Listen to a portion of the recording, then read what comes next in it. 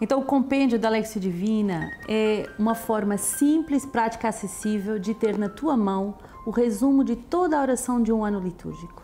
Com esse livro, você não vai perder a tua oração, você vai registrar dia após dia o conteúdo da tua oração. E a oração vai se transformar vida, vai se transformar em decisões, em práticas concretas. Essa palavra é tão poderosa que um só versículo pode mudar toda a sua vida. E o que é a Lectio Divina? A Lectio Divina, como o nome diz, é uma leitura orante da Palavra de Deus. 5 passos, muito simples, e a leitura é algo objetivo. O que é que esses textos falam hoje, concretamente? Lê com calma, lê tranquilamente, lê várias vezes essas 3 leituras. Depois da leitura você tem a meditação. Então a meditação é um movimento de entrar dentro de nós, onde Deus habita, no mais profundo de nós, e escutar o que é que Deus quer me falar a mim, naquilo que eu vivo hoje, com essa palavra. A graça da oração. Se Deus me fala, eu respondo. Uma pessoa que ama, responde à pessoa amada. E o 4º passo, a contemplação, que transpassa o teu coração e torna o teu dia todo diferente. E essa palavra deve ficar ruminando no nosso coração ao longo de todo o dia. E o último passo, a resolução. Qual a decisão que eu tomo face a essa palavra? Na escuta do verbo.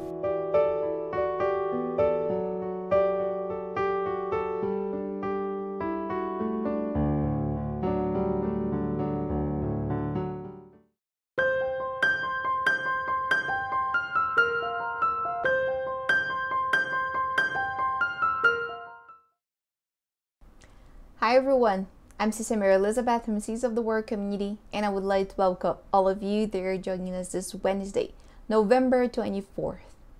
On this day, the Church celebrates Saint Andrew Dunglac and companions. In the 16th century, Christian missionaries went to live among the people of Vietnam. From the 17th to the 19th century, some 130,000 Christians were martyred. Andrew Dunglac, born in 1785, and Peter Thai, Vietnamese priests, were beheaded on December 21st, 1839. A letter written in 1843 by Paul Ly Bao Tin, and an imprisoned martyr, describe his faith in God's love and mercy. I, Paul, in chains for the name of Christ, wish to relate to you the trials besieging me daily, in order that you may be inflamed with love for God and join with me daily in His praises, for His mercy is forever. The prison here is a true image of everlasting hell, to cruel tortures and of every kind. Shackles, iron chains, manacles are added hatred, vengeance, calumnies, obscene speech, quarrels, evil acts, swearing, curses, and all anguish and grief. But the God who once freed the 3 children from the furious furnace is with me always. In June 1988, Pope John Paul II declared 117 Vietnamese martyrs saints of the Church. On this day we celebrate martyrs that gave their lives for the faith of Christ, and especially for the Vietnamese people, for the Vietnamese Christians on that land. So let's ask their intercession upon us today, and let us pray for all persecuted Christians, all places on earth that cannot live their faith, that cannot profess their faith in Christ openly, as we can do here. For the reading of the liturgy, we continue the reading of the prophet Daniel. Today will be chapter 5 and different verses again. So chapter 5 verses 1 to 6, then we go to verses 13 to 14, verses 16 to 17, and verses 23 to 28.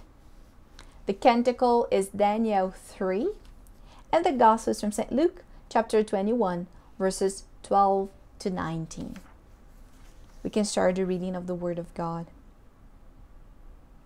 King Belshazzar made a great festival for 1,000 of his lords, and he was drinking wine in the presence of the 1,000.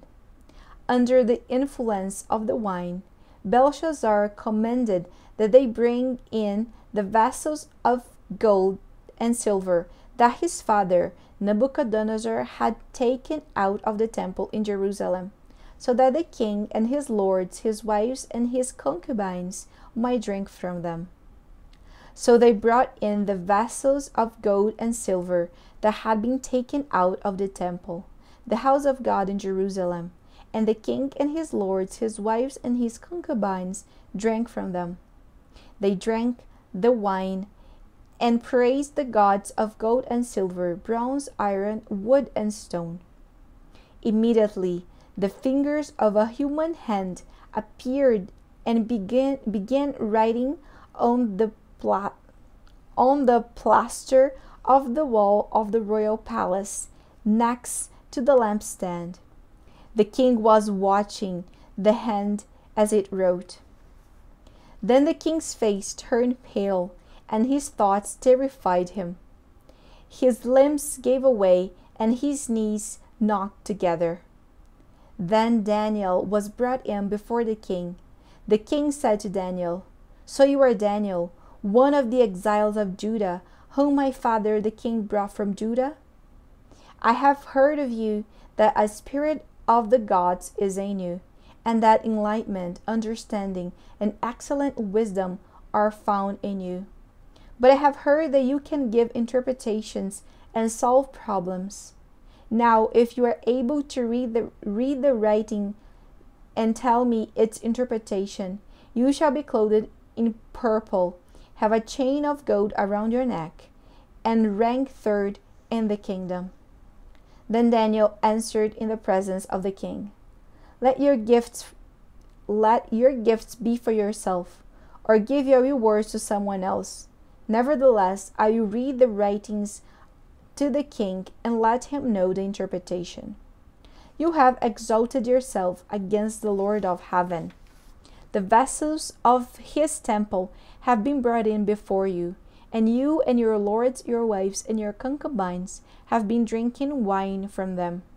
You have praised the gods of silver and gold, of bronze, iron, wood, and stone, which do not see or hear or know, but the God in whose power is your very breath, and to whom belong all your ways, you have not honored.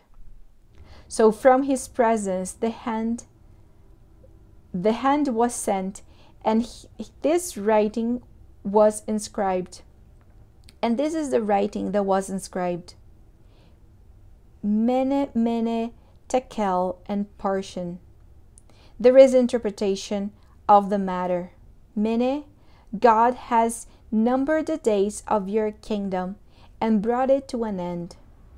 Ketel, you have been weighed on the scales and found wanting. Keres, your kingdom is divided and given to the Medes and Persians. The word of the Lord. Thanks be to God. Daniel was made a servant of the king of Babylon by Nebuchadnezzar. Nebuchadnezzar died, and his son Belshazzar assumed the kingdom, became the new king. He was worse than his father. One day, he just decided to drink wine in the vessels of the temple of God. It was just if we took the chalice that we celebrate for Mass to use for drinks, to drink whatever we want. That's the same profanation that this king did, Belshazzar. So he heard about Daniel. The fame of Daniel was known to everyone in the kingdom. So he called Daniel to interpret to him what was going on. He didn't know if he was just drunk and saying this handwriting stuff, or what was that? And he called Daniel. And first, interesting, he offers Daniel a lot of gifts if Daniel would interpret to him. But Daniel, remaining faithful to the Lord, said, Keep your gift to yourself or give it to someone else. But I will give you the interpretation to show you who is God. And Daniel said, you honored so many gods that cannot hear and know and understand, but you have never honored the God who gives you breath, to whom belong your ways. So strong. This king honors so many things on earth, but he did not honor the one who gives him the very breath of life and the one who knows his ways.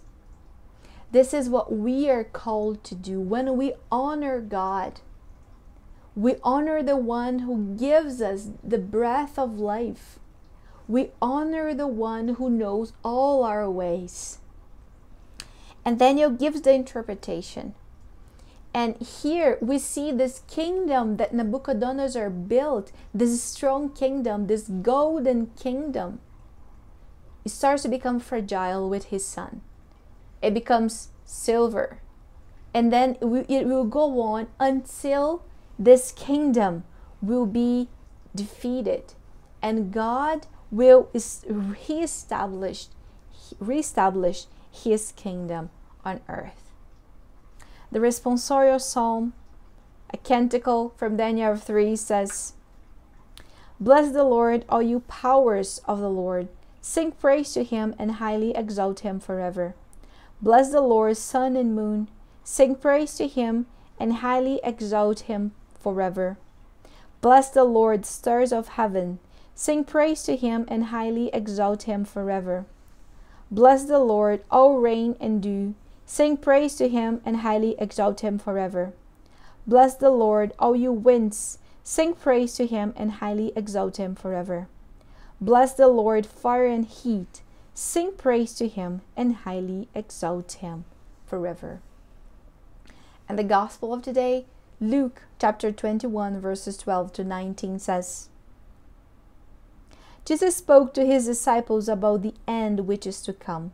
He said, before all the tribulations occur, the authorities will arrest you and persecute you. They will hand you over to synagogues and prisons, and you will be brought before kings and governors because of my name. This will give you an opportunity to testify. So make up your minds not to prepare your defense in advance. For I will give you words and a wisdom that none of your opponents will be able to withstand and contradict. You will be betrayed even by parents, by brothers and sisters, by relatives and friends, and they will put some of you to death. You will be hated by all because of my name, but not a hair of your head will perish. By your endurance you will gain your souls. The gospel of the Lord. Praise to you, Lord Jesus Christ. By your endurance you will gain your souls. What is Jesus asking of you and of me today? Endurance. Endurance. To be able to endure whatever we might be put through. Again, the gospel is talking about the end of times. The end of times. And Jesus is saying, yes, you will be persecuted. But why? It will be an opportunity to you to testify to the name of God. Everything that we go through in our lives has a meaning, has a purpose. And what is the meaning? What is the purpose? To glorify God's name. And here we see clear in this gospel. Everyone will betray you. They will hate you. They will do all sorts of things against you. Yes, they will. But be happy. Be happy because I'm telling you this. It won't be a surprise when it comes to you. And this very, very important verse, by your endurance you will gain your souls. We all want to go to heaven. We all want to be with Christ in his eternal kingdom. That is not this kingdom here on earth. How we will get there? Through endurance, by endurance. By your endurance, you gain your souls. We need to gain our souls for ourselves, saying, this world does not matter to us. What matters is eternal life. So we do everything that is needed to attain eternal life, to get eternal life, because God gave us the grace. Jesus gave us salvation, gave us the opportunity. But now we need to work on our endurance to be able to gain our souls and to go to heaven and be with Him. May this end of the liturgical year gives us this understanding that the end of time is coming. It's not right here, right now, but it is coming. And how will we live through it? By endurance. So by endurance, we will gain our souls. Amen.